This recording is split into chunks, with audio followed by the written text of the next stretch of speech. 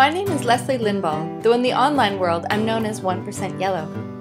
This video is created for Dr. Alec Koros' ECI 831 class and reflects my attempt to become a social artist. Through this project, I hope to connect individuals from my undergraduate university, the Augustana campus of the University of Alberta, with individuals from the University of Mary Washington who are exploring the possibilities for liberal arts education online.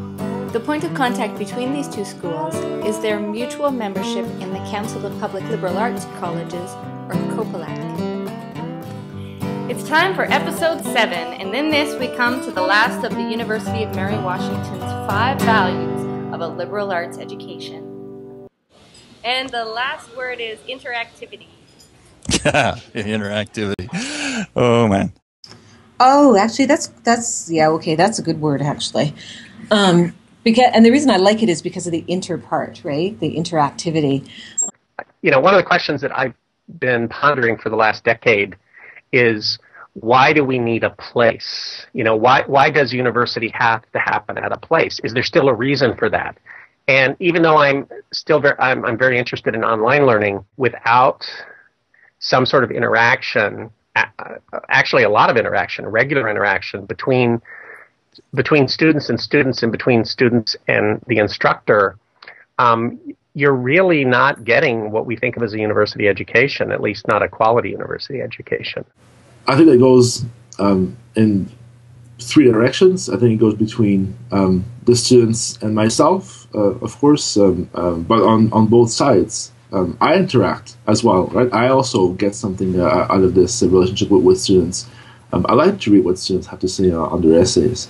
But it also has to take place between students, to encourage interactions, to get them to review each other's papers, for instance, or to present certain parts of the course by themselves. The important significance of interactions between faculty members, so that I know what the math people are doing, that I know what the chemistry people are doing. So I have interactions with my colleagues from very different disciplinary backgrounds. All of those kinds of interactions within the campus community. And I think that's actually true even in the sciences, where we often think, and I've been calling it an object as well, but the object interacts with you as well, so that you respond to it. Even if the form the interaction takes with another subject or with the object is that it becomes resistant.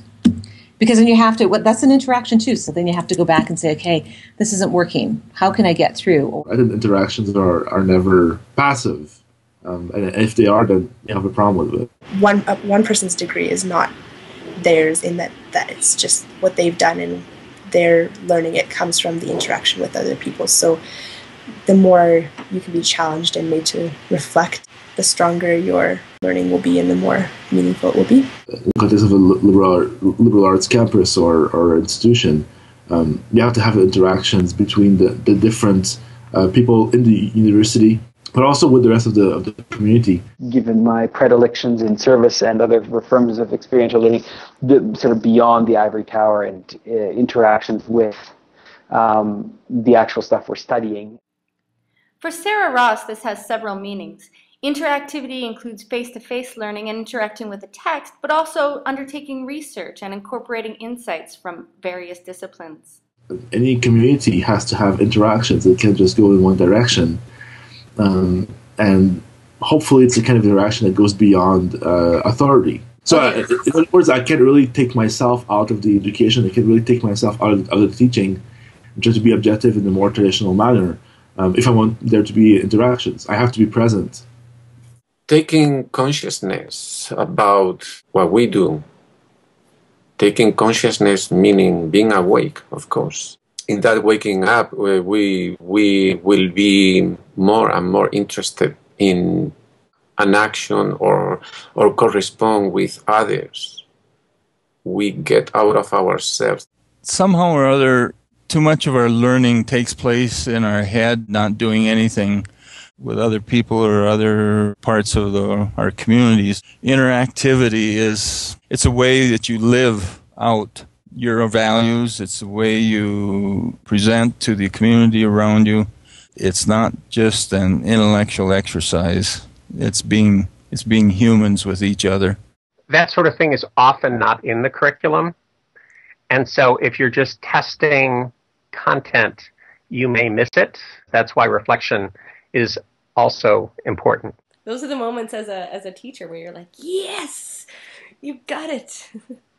This value, in some ways, sort of encompasses all of them, that, communities are bred through interactivity. When if students are really participating in self-directed learning, then you should begin to see interplay and interactivity, and that the faculty member needs to sort of create an environment where interplay among the different voices in the class is not only expected, but is natural. Interactivity in the face-to-face classroom it isn't even something we think about. It's just face-to-face interaction.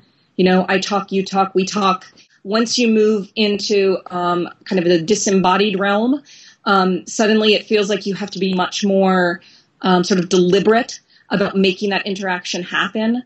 DS-106 became an awesome model to say, oh, wait, we can not only interact with text and blogs, but we can interact with radio, with video. And there's other ways of interacting. And I thought that would be a really good kind of model to bring to the online experiment, the online learning initiatives. Interactivity is a chance for us to connect all of the University of Mary Washington's 5 values: community, active learning, self-directed learning, and reflection. But it's not enough to simply design opportunities for interaction to take place between faculty, students, the community, and various disciplines. This interaction must be grounded in a push towards authenticity. This value reminds us that our educational endeavors should be, as Doc Larson puts it, a way to be human with each other. And this leads us to an important question about digital education. Can we produce that kind of authentic interaction in the online world? So let's move on to talk about some of people's first impressions about the possibilities for liberal arts in the online space.